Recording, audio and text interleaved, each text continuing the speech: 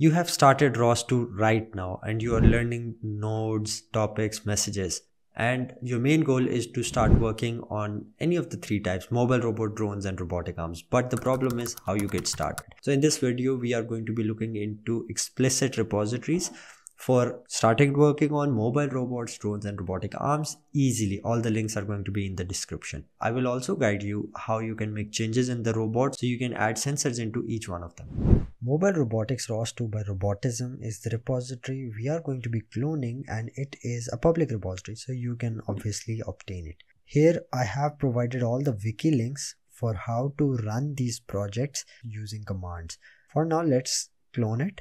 In my test workspace, I am going to perform git clone this repository. I already have it. Here the project that we will be interested in is patrolling TB3 gazebo. You clone it and then you perform colcan build in the workspace directory. You build and you source it, and meanwhile you have to tell the system I am going to be using this model of Turtlebot 3. This is important because of the reason that waffle.py contains all of the sensors we are interested: LiDAR, 3D depth cameras, and all that. So let's run this command that I have obtained from the wiki.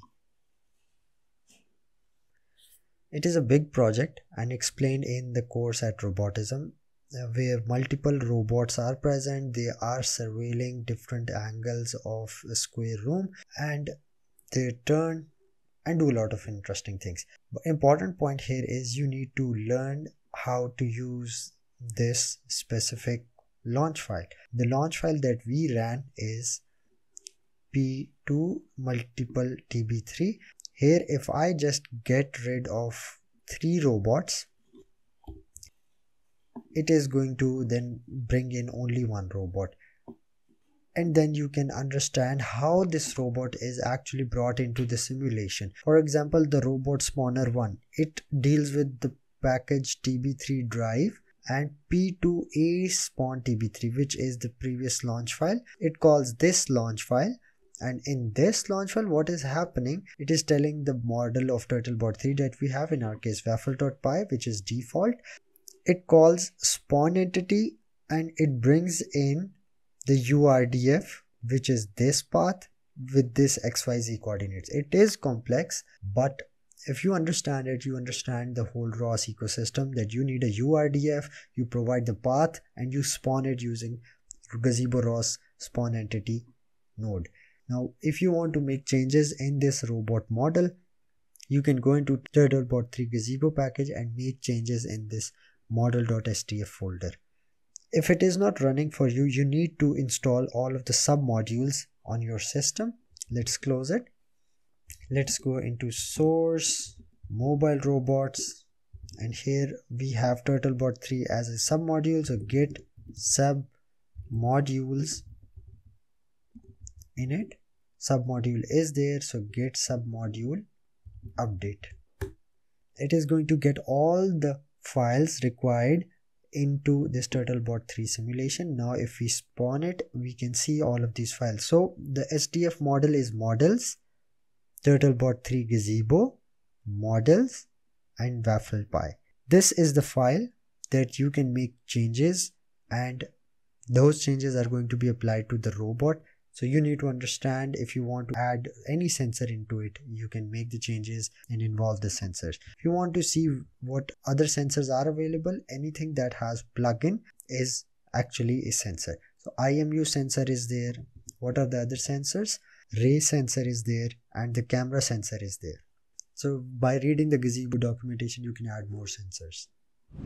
Mobile robots are 2D robots, drones and robotic arms are 3D robots, and they are computationally expensive because of the algorithms we apply on them, especially on the localization side. Now coming to drones, we have different plugins for drone from ROS1, and I will also be using a different package here. The thing you need to understand is, in ROS, you have multiple packages depending upon one another combined to form a simulation. That's what is happening, so don't get scared with a lot of files. Just understand the plugins in your URDF and how it is operating. Next repository is for drones ROS2 by Robotism. We can simply clone it into our workspace, cd test workspace, cd source, and git clone this repository. I already have that. If you look into the running projects, there is a wiki link. As we have for the mobile robot, you cloned it, you need to initialize the sub modules because there are some dependencies for it. And if we go into drones ROS2 and we write these commands, we already have done it, that's why it is not printing out something. Let's open up our VS Code, and drones ROS2 submodule is sjtu drone, the main repository that is bringing up the drone. Now let's look at the export turtle 3 model Wi-Fi. This is for the project, but we are not going to be running the whole project which is launching this file. We are going to be running another file after performing the calc and build, because after updating the sub modules you need to perform calc and build and source it as well.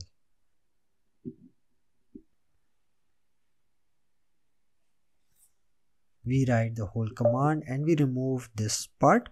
Let's move to our VS Code. In the launch file drive drone, we have 2 launch files. One is to launch the whole drone with turtlebot 3 project, but we are going to be going with a drone fly gazebo.rws.launch, which is going to bring in simple drone and fly it in the air with a setup that I already have done. So simply you need to publish command velocity to drive it, and there is an RWiz visualization as well. With the keys IJKL, I can simply drive it. It is working on command velocities, turning as well, driving. Now interesting thing is, on RWiz we can see we have cameras that we can test. If I stop it first and bring it backwards, increase its speed, bring it backwards to this point, so there is a camera on the bottom and on the front as well. If I put it here, one camera, one object and one object here, we can visualize it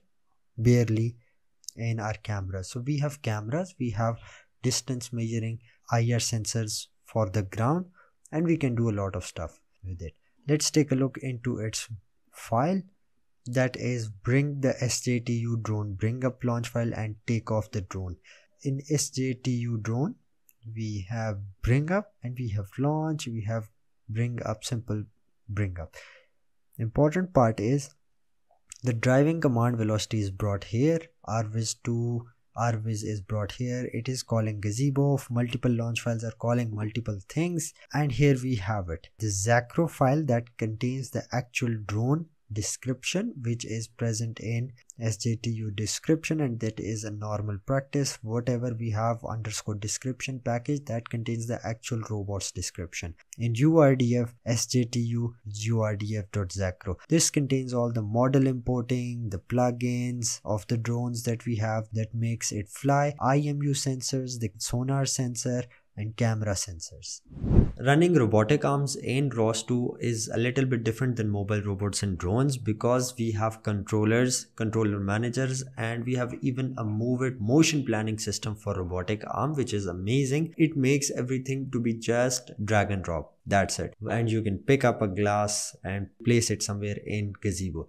The thing is, integration is the key for your understanding. Right now move it is not going to be working because it is a big step, but you can bring the simple URDF, add sensors to it and understand where the controller files are added in URDF.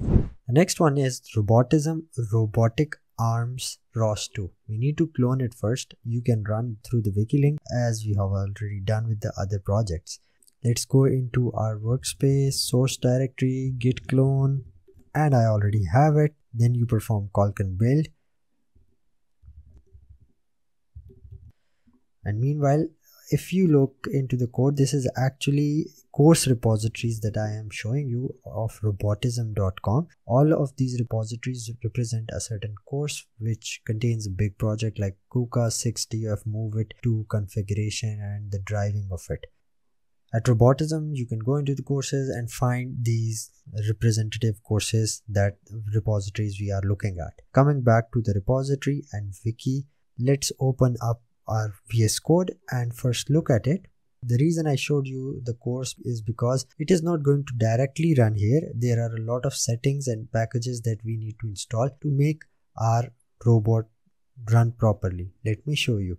You have to source your workspace, then ROS2 run KUKA ARM package. Name of the launch file is 2 ROS2 launch 2 gazebo KUKA arm.launch. It is going to bring up our KUKA robotic arm, as we can see, but because of the controllers are not set up properly, it is going to be falling on the ground because of the gravity and frictions and not the controllers properly installed. There might be some warning as well that ROS2 control load set active joint state process has died. So the reason I'm showing you that you can bring in this KUKA robotic arm, and from your perspective, for starters, you need to understand how you bring the URDF and Zacros and how you install the controllers and load them properly. You can get into the lecture series and understand in detail. I have also explained move it to configuration with robotic arms.